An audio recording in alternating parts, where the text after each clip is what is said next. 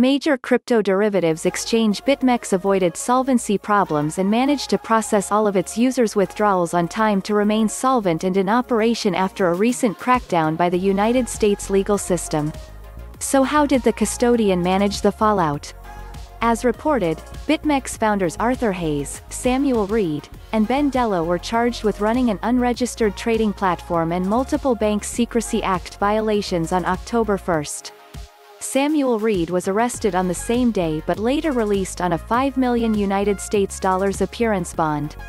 After the indictment, the platform has seen a substantial drop in both open interest and balances held in its custody, and all three founders have stepped down from all executive management responsibilities at BitMEX's parent company 100X Group.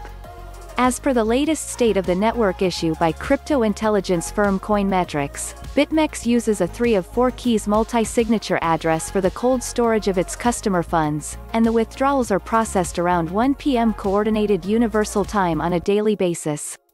3 keys are owned by its 3 founders, while one so-called vanity key is generated to sign outgoing transactions. As such, only 2 of 3 signatures are needed for withdrawals from the platform.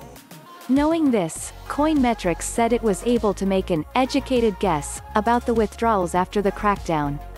Note that BitMEX made 4 additional withdrawal batches between October 1 and 2. Presumably, the key A belonged to Samuel Reed, as it didn't sign on October 1, when he was in custody. The red dates mark additional off-schedule withdrawals that were made to reassure the BitMEX users. According to the analysis, it remains unknown whether the founder keys have already changed ownership since the publication of the fillings, but the fact that all 3 original founders stepped down from their executive roles may indicate that such transition has already happened. BitMEX is yet to respond to our earlier request for comment on the matter. Meanwhile, the derivatives exchange has lost approximately 4% of its market share, while its competitors have risen in popularity.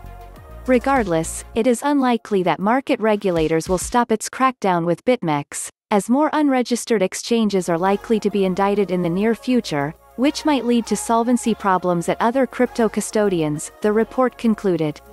As the old adage goes, not your keys, not your coins.